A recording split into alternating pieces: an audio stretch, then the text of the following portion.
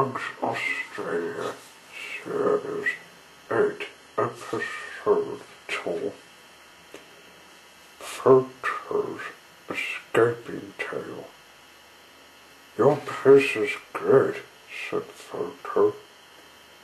Your maker who asked me to live here to help with the newspaper work. My working days in England was great until someone got me out of the job. This is where my escaping tale goes. Another tale. Do you all know about photos from the young days in 1929? No? Well, I'll tell you what his tale is like.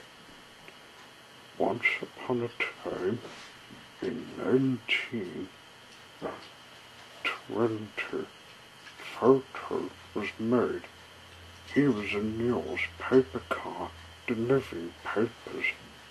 His maker and driver was Sir Jockfair Bin. He did his work for many years and had been getting old. This was happening to him when, in 1984, he was sick. Or not sick.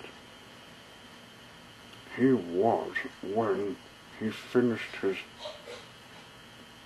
son was asked from him to take his place, then went to bed and died. This is how my life went. His son did some newspaper work on his first day when my engine went hot. Right in front of me were some men who were his worst enemies named Rip and Whip. This was the chance of theirs they were waiting for. Your mother and father have died, so we're going to take you to our place. No police will ever find you and us when we kill you. You'll play in a crook world with no laws. Get the man, Whip.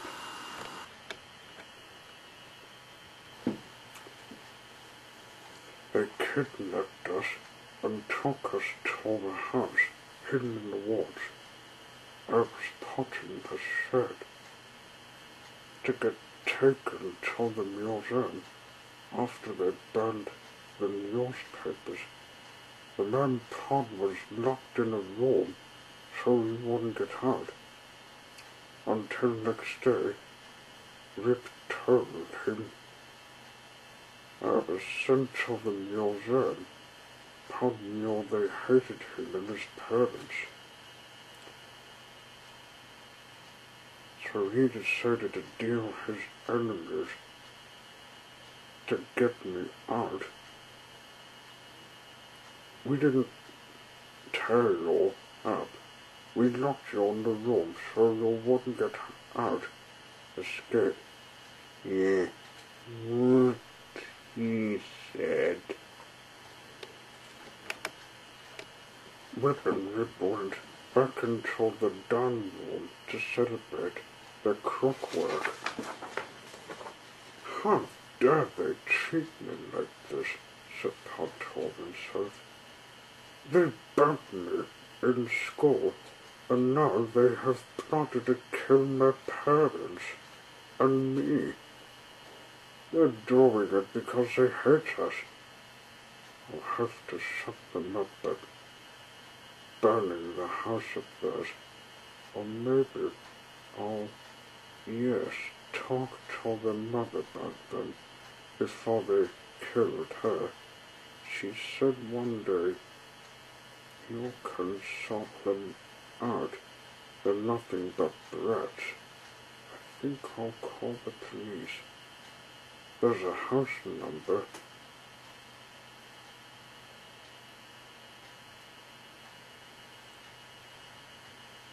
It's at the end of the drive. I saw before they took me in, padlocked around the room. He knew the door was locked. But there was an upstairs window.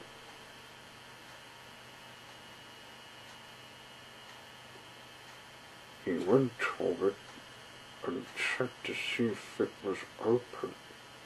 "I hope it's big enough," he thought.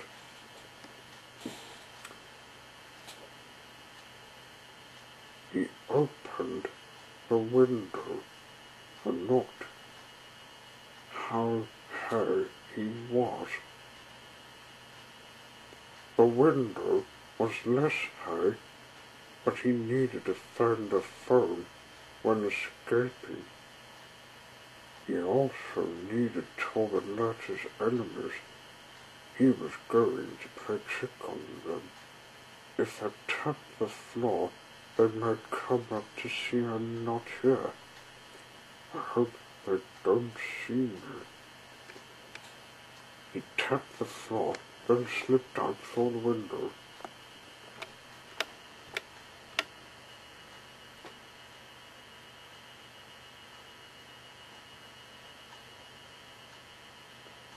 And hid to wait for his enemies to see he was not here. Suddenly he stopped. Something about this house looked familiar. He found the number of it too. This house he saw on his way to school was his enemy's hideout.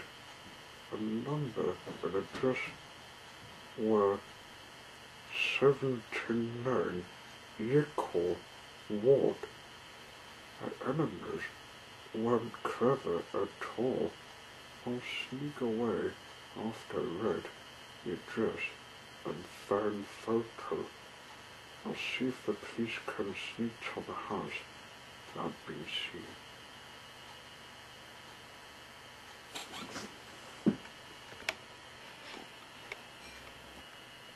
He walked to the end of the drive and called the police while walking on to find the village museum. He was alone when he arrived in the town, and after talking to the police, he searched for the museum. The museum saw it was in the middle, he thought. Aha, there it is. I'll have to plan a trip to Australia. And when we arrive there, we'd better hide in the house of my aunts. He came to the door of the museum. It was still unlocked. The calm museum shed doors.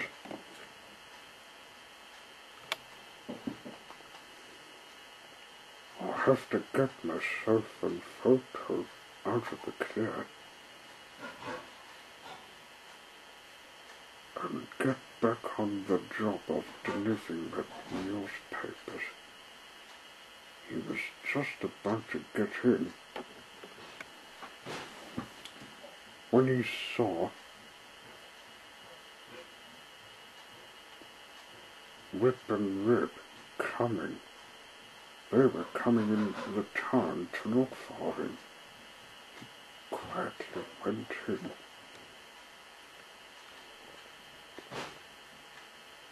He looked in the room of cars, trying to find photo. There was a torch. He picked it up and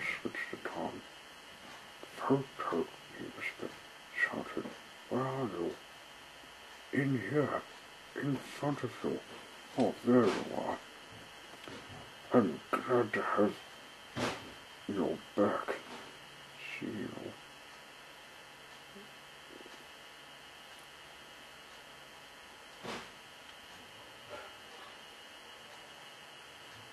What were you doing in the museum?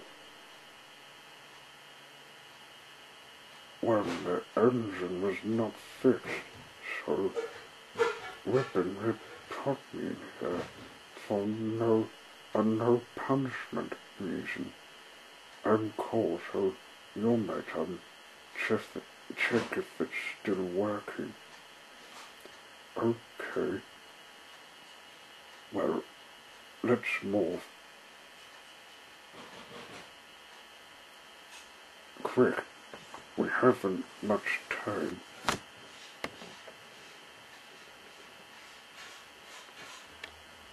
He already left the doors open, but we waited for Whip and Rip to come there.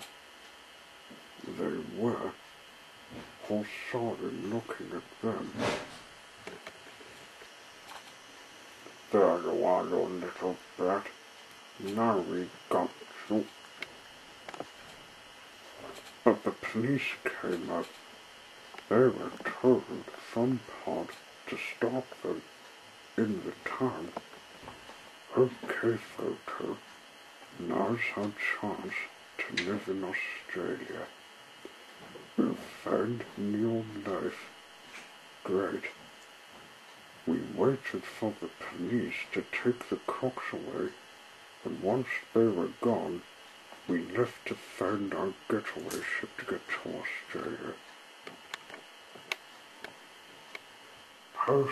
Percy Sunshine was silent. Did Tom put you in Betsy's head? Asked Percy. Oh yes, and he retired to work as a postman. His story was a secret which is shared with all of us.